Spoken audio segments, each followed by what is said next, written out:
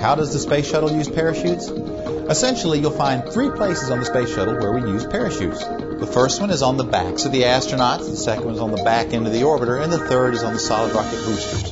First, let's talk about the astronauts. You know those large orange launch and entry suits that they wear? Well, on the back is a parachute. Those are designed for an emergency bailout that they can do probably below 30,000 feet with the orbiter in some kind of a controlled glide. You see them putting those on right before they go into the orbiter while they're in the white room there at the very last thing. Now, on the back end of the orbiter, you've probably seen this when it comes into land. After it rolls a little while, then it deploys a very large parachute. That is to help slow it down. It's one of the things that makes the orbiter safer and makes it easier for us to land here at Kennedy Space Center. The third place where you'll find parachutes is on the solid rocket boosters. Now, after they have done their job of boosting for about 2 minutes, they continue on in a giant arc.